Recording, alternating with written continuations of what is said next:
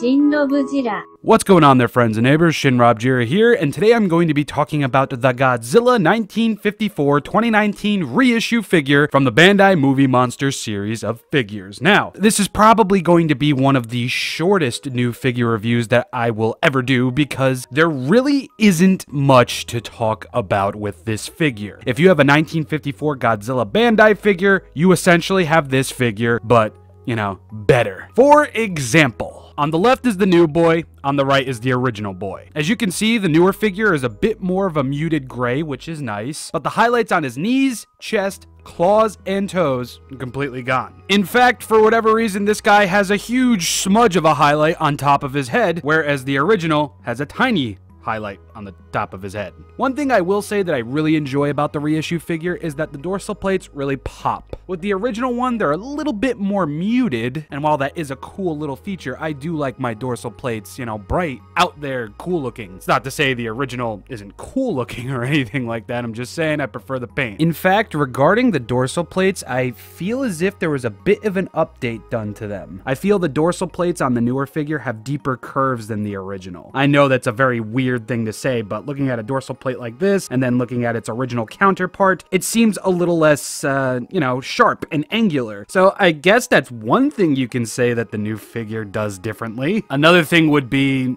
actually having the eyes pointing in the same direction. Yeah. And the teeth. The newer one has yellower teeth and the original has white teeth. And as far as an updated mold goes, I really think this is the same mold with maybe a few differences about it. Nothing too crazy. At first I thought the legs were different, but I think this guy's legs just got warped in shipping or whatever. Easy fix. Bandai, please, can you just paint all the way to the tip of the tail, please? This is starting to get bullshit. But yeah, speaking of tail, you're going to get the same tail on the reissue figure. Same angle.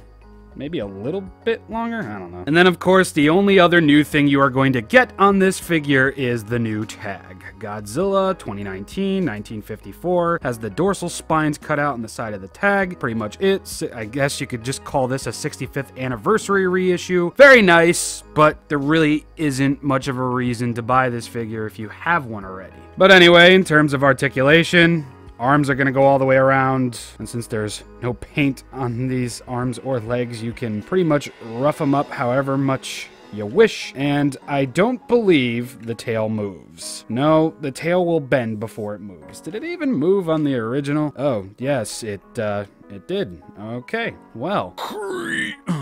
So I guess my word of advice to any collectors out there that saw that this came out and are thinking about picking it up, really only pick it up if you really need a new 1954 figure or if you just need a 1954 figure overall. I would actually just suggest getting the green tagged version or whatever version of this figure you can. On eBay, they probably go for 20, 30 bucks, which is around the same you'll probably be spending on that figure with shipping included. Other than that, it's probably the most basic Bandai Movie Monsters series reissue that we've gotten so far. I mean, don't get me wrong, I appreciate the sentiment, but could you at least make it seem like you give a shit, Bandai? You know, I love Bandai. That is like, that's my section of the Godzilla collector's corner that I like to reside in. I love Bandai figures. I've always loved Bandai figures, and I will always buy Bandai figures, but this is probably the laziest one we've gotten, and that says a lot. I mean, I know I really shouldn't be expecting too much, but we got a blotch on the head, we got the eyes, we got the teeth, we got half of the dorsal plates, nothing on the tail, nothing on the knees, nothing on the chest, nothing on the fingernails, nothing on the feet, nothing. It's like, yeah, I know this was probably just pushed out for Godzilla's 65th anniversary, but Bandai, don't you think this would have been a good time to, like, you know,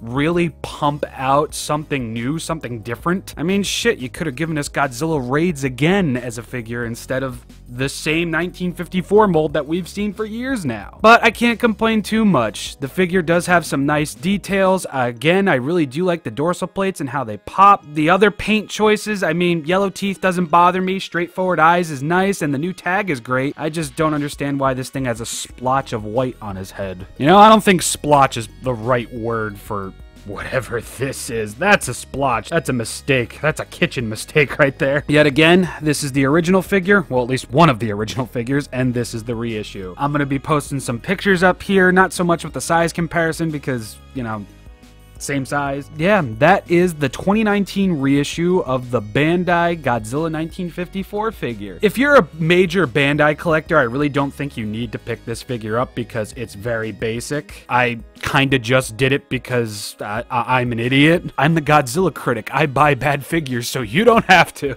Boo! Again, the lack there of paint, I was expecting it, but I wasn't expecting it to be so much of a carbon copy of the original. I was hoping for at least a few differences, but I guess we're lucky we're getting figures like this anyway. Hopefully Bandai's December releases, Final Wars Gigan and Anguirus, will provide better results. Yes, I will be talking about those figures when they finally release. I will be cramming them both into one video so you can get everything you need to know about them all in one place. Yeah, that's it. I have been ShinRobjira. Do hope you enjoyed this video, and I will see you all next time. Yeah, see you next week, everybody.